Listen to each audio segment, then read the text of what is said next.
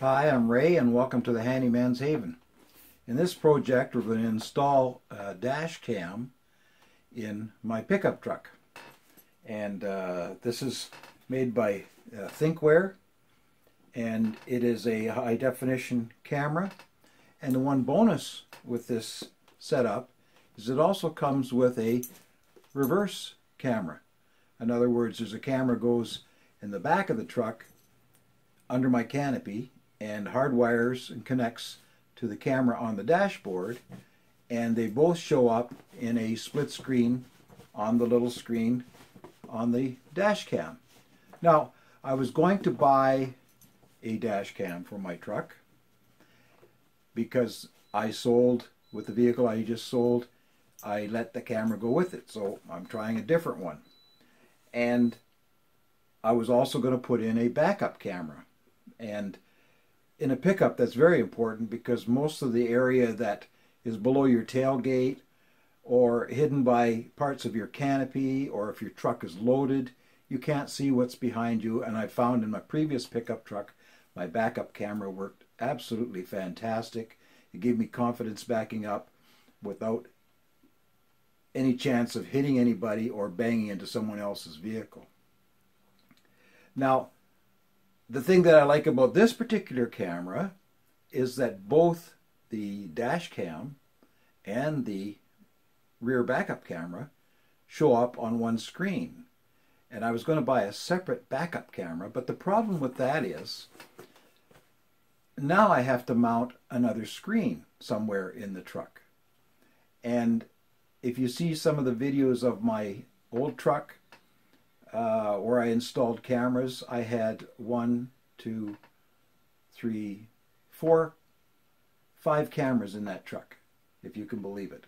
I had a camera in my grill, so I could see when I pull up to a post in a parking lot or something, I could see right up to the post and know exactly where I am without hitting the post.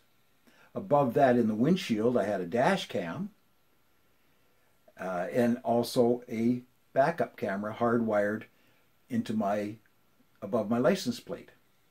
Then I also had a camera on the side of my pickup truck, on the side of the canopy, looking down your blind side. If you're backing up a trailer, you can't see anything on that side, and I had one shooting down the blind side of my trailer if I was in the bush, and I could back up and see if there was any obstructions there. Now that was a bit overkill. A tremendous amount of wiring and setup so I can turn each camera on individually. So I'm keeping it simple with this one. I'm just going with a backup camera and a dash cam. Now let me just say that Thinkware, I'm not familiar with this company. It's a Korean company. They're one of the best. I've looked them up on the internet, and they're one of the best or top rated cameras as far as quality goes and reliability. So I'm hoping to get good things out of this. It's called Thinkware. And Thinkware did not provide me with this camera. I purchased this camera for myself. I purchased it from a electronics store here where I live, and I paid $300 for this camera plus tax. That's $300 Canadian. So it's not cheap. So I'm looking for good things for this camera. So we'll go to the work table here and we'll unbox it and just see what comes in the box with this camera. There's one thing I just realized I should clarify. In just the previous clip there, I mentioned I had 5 cameras. The one in the grill, the front grill, the one dash cam up by my truck's mirror, the license plate backup camera, and the right passenger side on the back of the box showing my blind side when I'm backing up. And the 5th camera, I mentioned 5, was a camera mounted on my dashboard, my video camera. And that was set there so that I could take pictures while we were rolling down the road. This is in the bush. I live in British Columbia. Often in the bush taking pictures of wildlife. And that was the grab and go camera, so to speak. When we're out in the bush, we sometimes catch animals crossing the road, or they cross the road and they run into the bush and try and hide on you, whatever. So we'd grab that camera. That's my grab and go camera. the video camera and take that and get my pictures. Anyway, I will put a link somewhere in this video to my older truck showing you all the camera installations that I had at that time, and if you're interested. It's just it's a thing of interest. It was overkill with 5 cameras, obviously, but I'm a tech guy. I love that stuff. Okay, so let's get on. We're going to take the stuff out of the box and see what we've got here on our new backup camera and dash cam. Well, this is probably one of the most uninteresting parts of any video that I ever watch or I'm going to do, and that's taking the stuff out of the box. I've had it out of the box just quickly, briefly, but we'll show you what we've got in here. There's the service information, a little manual here, which does not give you an awful lot. It's only a few pages, but it's pretty well self-explanatory. And here we have the cable, which is the small USB connectors, both ends. Now that's just going to join the backup camera to the, this has to be hardwired from the backup camera in the canopy of my truck all the way to the little dash cam, which is going to be up near my truck mirror. This is the backup camera, and it has a peel and stick base, and you kind of have to plug this into the camera. Plugs in right here. You have to plug this into the camera once it's operational before you stick this on, because you have to determine whether this is right side up or this is right side up. And once it's hooked onto the glass in my canopy, you can adjust this for the view. That's pretty straightforward.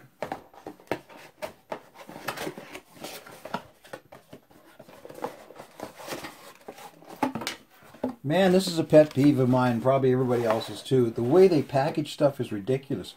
Why did they need this piece of cardboard? It's just inside, and this has to be, you know, it's a lid. It doesn't need that part. You could probably eliminate 50% of the cardboard that's in this box. Just a pet peeve of mine, maybe yours as well. Okay. So, it comes with this is a very interesting little device here. I just noticed this. And I guess it's kind of redundant if you combine this with the mini flash drive here. You have this flash drive carrier that you can slip into your computer or into a device that'll read this. And they also give you this is really cute, a little USB stick. I can't even get the thing off. USB stick, and in the end of that, there's a little slot that you can put the little tiny flash drive. So that's kind of handy, cute. You could probably use that for other applications as well. So they do give you a 32 gig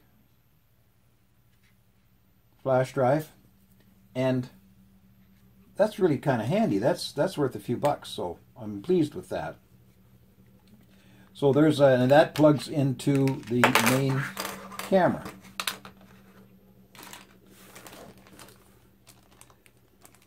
Yeah, shows you here. So pretty straightforward.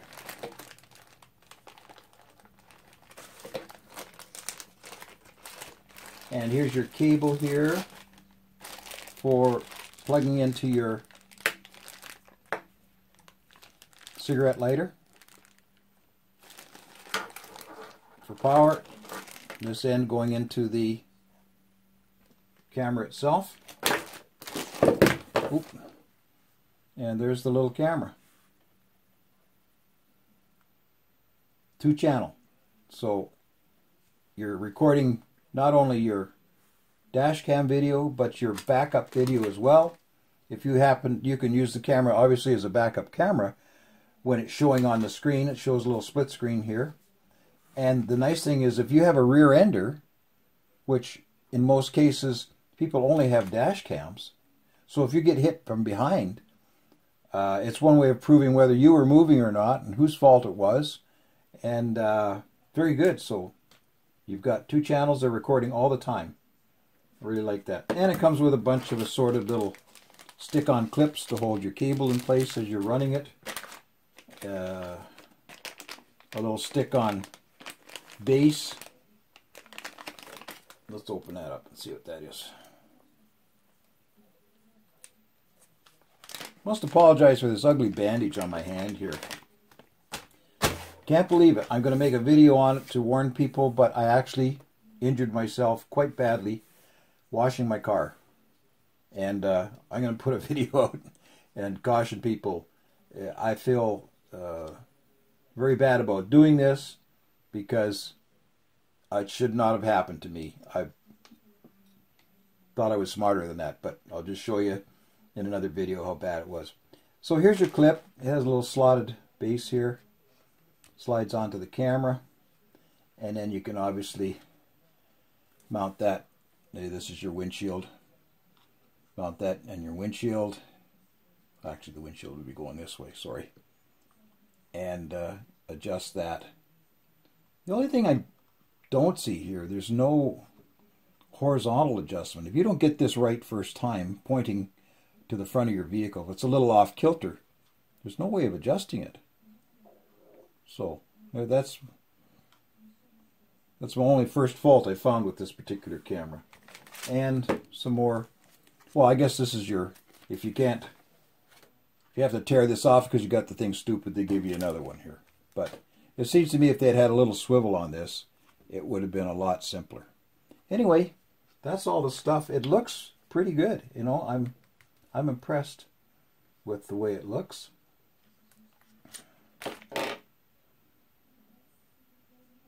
Yeah, here's your plugins for your cables. The front power cable up in here. And the back cable plugs in with the mini USB. So, pretty nice. I think it's a 2, not sure on the screen here. Alright, 2.7, so it's close to a 3-inch screen on it. From here to here. So that's a pretty good sized screen. Adequately enough to show the backup portion. That's the only thing you really want to see. I could care less what it's recording going forward because I can see what's happening. I'm right there. So you can change that on your settings. You can have the front camera being the large picture-in-picture, which it won't be. It'll be the small one. And then the backup camera will be the larger picture. So you can do that in your settings. So the next step is to take all this stuff out and start putting it together in the truck. It'll be interesting how I'm going to get the wire all the way from the back window in my canopy to the dash cam, which is going to be up near my mirror in the truck. Okay, next step, out in the driveway and see how this all goes together. Well, I worked for 2 hours yesterday, approximately, installing the backup camera and the forward-facing dash cam. And I'll go through the installation for you. There's the dash cam up there. And of course,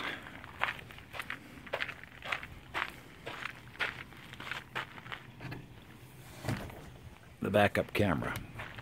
Now, this was the most difficult part of the installation from the standpoint that I had to run the wires along the roof of the canopy, and then there's just the slightest amount of space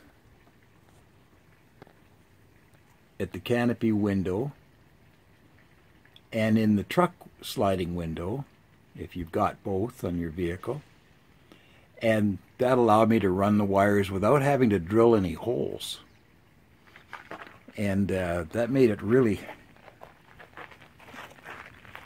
quite simple installation. And then when we got inside, I should show you quickly inside here.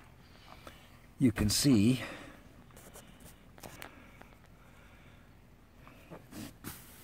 where I've come across and out here with my wire, and the wire is just simply tucked up underneath. Now, I didn't show you me doing all this because it's pretty hard to hold a camera and install the wiring, so I've just come along, hidden it, tucked it up in here, up and over the plastic, and inside the weather stripping. You just pull the weather stripping down like so. I know it's very difficult to see, and slide it along. And I just continued on over top between the headliner and the plastic here, right along here.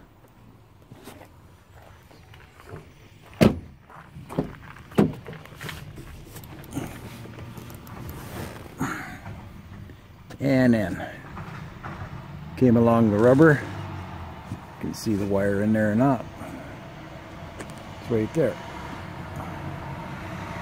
Came along the headliner, came across, and then tucked it up underneath this liner, and you can see the wire coming out and down into the camera. So that was the connection for the backup. I'm going to pause it here for a minute. Got the garbage truck here banging away. There we go, garbage truck's gone. Never fails, seems every time I shoot an outside video, as soon as I start narrating, the neighbors start up their lawnmower or their hedge trimmer. But anyway, here we are. So the camera's mounted, and we have our backup camera plugged in here. And then this, I'm sorry, this is our backup camera here. And this is our main camera, which provides power to the camera here, as well as the camera going at the back. So we ran these wires along and down in through the post. Now, one little hint, when I got here, I had a considerable amount, well, maybe 2 feet of wire extra, and the same when I ran the other wire here. So this cavity here, or where the handhold is for the getting in and out of the truck, there's a good size pocketed here, so I just tucked all the extra wire down inside there, and that worked very well. Now we have this power plug, our lighter plug. I didn't elect to wire it directly into my fuse panel because this gives me control over what the camera actually does, rather than have the camera plugged in all the time and work just with the ignition. So this particular lighter plug is on ignition, so if I leave it pushed in and the truck comes on, the camera automatically starts and stops with the truck ignition. But sometimes I would like to have the camera on where I'm parked. And so I've, in case, for security reasons, if I'm in a parking lot or wherever. So I have another plug-in down here, just below the ashtray, and that one's live all the time. So that gives me the option of being able to plug it in down here,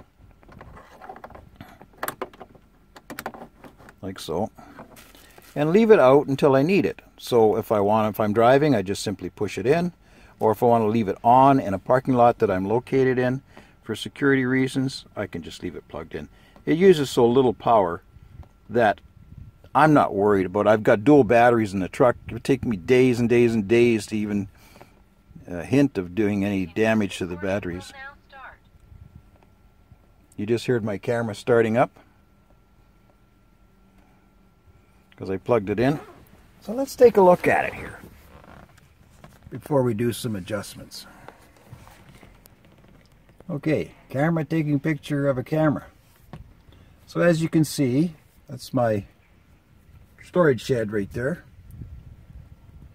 and the camera's facing forward, and in the upper corner here is the backup camera.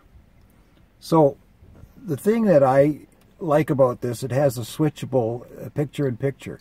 I don't really care to see what's on my screen going forward because I'm looking that way right now. But backwards, when it's on all the time, you can do a little camera switch right here. You switch this. Okay, now it's changed and put my storage shed up in the little box, picture-in-picture, and now here's my backup camera. This is my wife's wheelchair ramp. I have it folded down so I can get access to the back of my box to do some work. So you can see it works pretty good. And it's looking across the street here or down the ways. That's my the grandkids' basketball hoop. And anybody walking in this area at all is now covered. So, and this was a problem I had in parking lots. I could not see who was behind me. And that's very important in a pickup truck because there's so many blind spots. And people, I mean, it's unbelievable. People, they see your backup lights on, you're even moving, and they still walk behind you.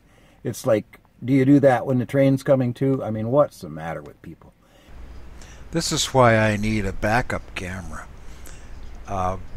I'm in reverse. My backup lights are on. People have walked by. I've saw them clear. But this guy walks right up behind my truck. I'm started to move already. Never saw me. And here's another one here. Okay, I saw him coming in, but then he stops behind me. What the hell? Okay, I can see a little bit out of my side mirrors, but this lady decides she's going to walk behind me too. Okay, there you have it. You got to have vision to the back. And with my pickup, the canopy, and the tinted windows in the canopy, it's virtually impossible. So I'm off, and I'm safe, and I'm happy. Anyway, there's a number of settings on here. You can increase your brightness. You can voice recording enabled. See, enable the voice recording. If you don't want voice recording, disabled. You can disable it so there's no voice recording. In other words, you don't hear what's going on in the cab, or you can't hear what's going on outside. So that's good. And this home button up here shows you all your different, it's fairly straightforward, all of your settings. It just takes a little getting used to. Now this camera is set to shut off. You can have it set to shut off in 30 seconds. And I have, 10 minutes. There's only two settings, and I've elected to have it in 10 minutes because if I'm driving and the camera shuts off after 10 minutes, that's fine. But when as soon as I go into a parking lot or I know I'm going to be backing up, I can hit this button and it brings the picture back up on the screen for 10 minutes, and now I have access to my backup camera when I'm backing up. The 30 seconds one I didn't want to use because I didn't want the camera shutting off midway through a backup maneuver, if that makes sense. Okay, we're going to go to the back of the truck right now, and I'll show you the installation, how I did the backup camera. Okay, the backup camera is on right now. If you can see that little blue light there, it's very bright out here, and I can't even tell with my screen here whether it's on or not. But the one mistake I made was that I thought, okay, I'll mount this on the frame of the canopy right here, inside frame, rather than have it move up and down with the glass. But having thought about it and used it a little bit, I would rather have this camera mounted up on the glass, from the standpoint that when you see it right now, as soon as I climb in the back of the truck, which I do to access things, I'm going to hit this with my back, right? I mean, I'm going to do damage to it. And so what I'm going to elect it to do is to move this camera up onto the glass of the canopy so that it will swing up out of the way when I'm in and out of the truck. Now, the only real thing I can find wrong with this setup is that these cameras, they have adjustment. You can rotate the camera up or down, but you can't rotate it side to side. There's no horizontal swivel on either the front or backup camera. So you have to be very careful when you install the camera to have, it's a two-person job. You have to have someone watching the monitor and saying, okay, that's about right, and then stick it on, because once it's stuck on with the double-face tape, you can't adjust it. And that's the only fault I can find with this system. So we're going to shut the camera off here, and I'm going to go ahead with moving the installation from the canopy up to the glass.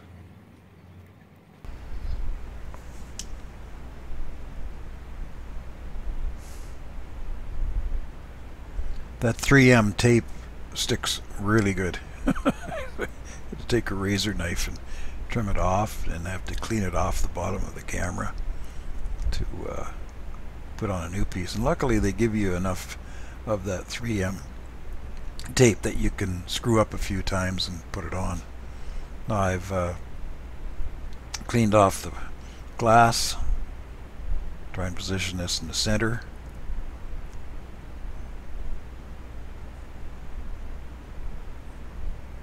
And get a good adhesion.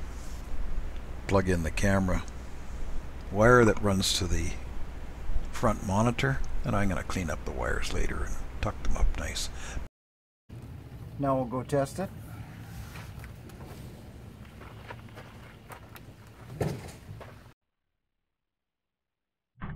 Now when the camera first starts up, it comes up with an information screen telling you what it is. You can bypass that very quickly by just touching the on-off button, GPS connected. and it goes to the camera. Continuous recording will now start. Now the camera just confirms that the GPS is connected and that the camera is starting.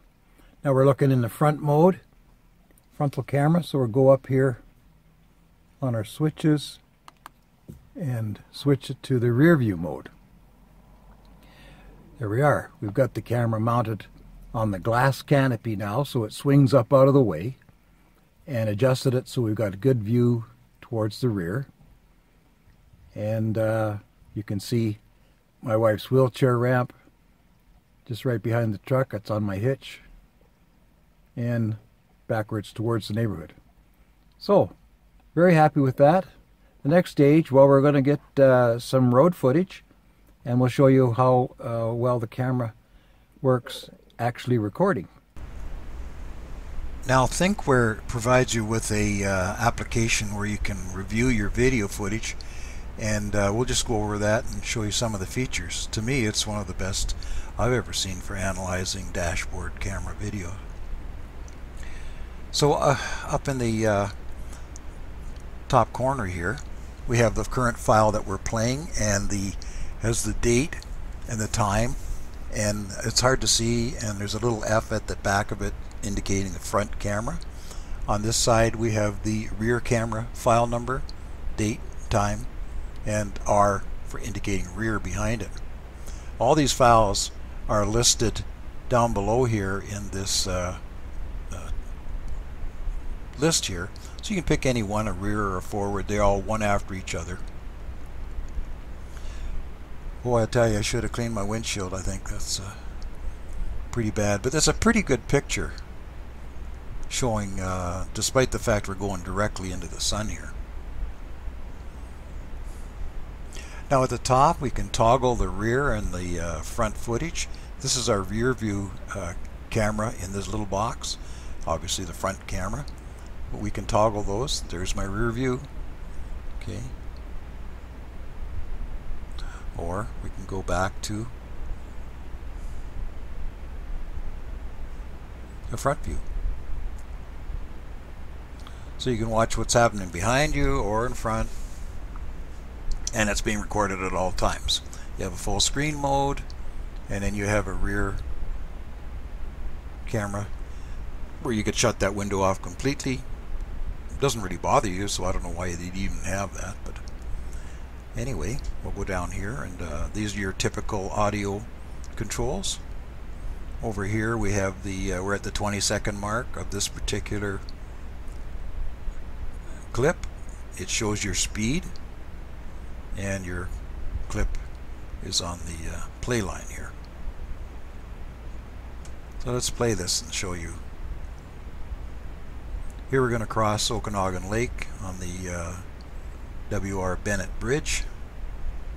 It's a partially floating bridge once we get over the large span here, and they built that bridge not too long ago and increased the height of the span so the sailboats could get under. Used to have a lift bridge which would really play havoc with the traffic in the summertime. Okay, the camera, you can see these little dots up on the top here of the screen. Those are my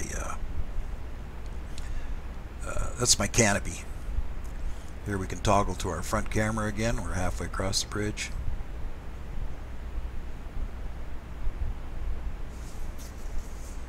And back again. Now these are recording all the time, front and rear. You can see in traffic all the idiots flying by here like it's the Daytona Raceway. But believe me, it's pretty good insurance to have a dash and backup camera in case you ever have an incident you have to contest. Here we're going back across the bridge, and you can see that even though we're shooting right into the sun, the picture is pretty nice. Well, there you have. That's a quick little look at the video that the cameras take here, and I'm very pleased with it. It does a great job. Now here I'm going to show you a few incidents just to see if you think you would prefer to have a dash cam at this point or not. I'm just leaving home now, heading into town to do some shopping. I'll let you determine whether the dash cam would have been helpful in these situations. You can hear my music playing because the microphone is on in the cab.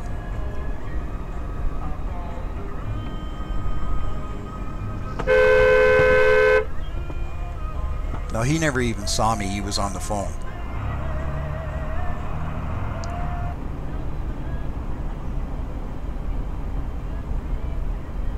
Oh, she thought she could make it. Oh, no, she stopped in time at least. And here I'm approaching a traffic circle. I don't know whether people are familiar with traffic circles. We have them here, and if you're in the traffic circle, you have the right-of-way. I'm yielding to the traffic here because they have the right-of-way. Now I'm going to pull into the traffic circle. And this lady decides, oh, geez, I think I could make it. Well, those of you that have watched both my videos know I have these two systems in my truck, and I'll try and tell you the benefits and the positives and the negatives that I found by using them. We're going to look at the Thinkware system first, and as you can see, the screen is very small, and that's a drawback to it. We're looking forward at my Quonset hut in front of the truck, and I can flip it to a rear view, and now we're looking at a rear view, and you can see that the postage stamp image is showing the front view. Takes up a good portion of the actual screen, so it makes it virtually useless as a backup camera. Plus the image is reversed. This is my neighbor's motorhome. It's actually over on this side, and I phoned the company. I said, well, most cameras, they have a setting where you can reverse the mirror image, and they said no, it's strictly a rear view camera, and it's not a backup camera. So that prompted me to have to go and purchase my Haloview system. Now, this one was $175, $179, plus I purchased an extra camera, an extra wiring. I think I came in at a little over $250, and the Thinkware system was around $400. You can see how hard it is to see because my eyes and the camera are having an awful time seeing the screen when it's backlit by the sky and the window. Okay, the Thinkware system that we're looking at right now as I say, makes a very poor backup camera, but is an excellent system, both rear and front, for taking video while you're driving. So as a security system, to give you some insurance and proving what the actual situation is if you run into a motor vehicle situation, it's an excellent recording system. And I'll give it full marks on there. Backup camera, I'll give it a 1 out of 10. And very expensive for what you get, though. I could have gone to a higher grade system here on the Haloview that had recording capabilities had I known that the Thinkware was strictly a video system and not a backup system.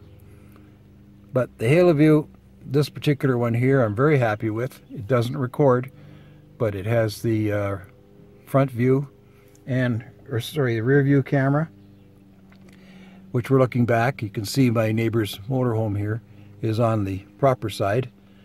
Okay, I can see the entire cul-de-sac right around to the motorhome. Now if we go to the second camera, I have a second camera looking out the right side of my canopy.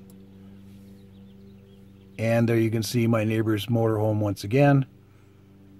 And all our fence, most of our fence line in the backyard. So there is no blind spot. There's the corner of the fence. You can see it to the right here. That's the corner of the fence.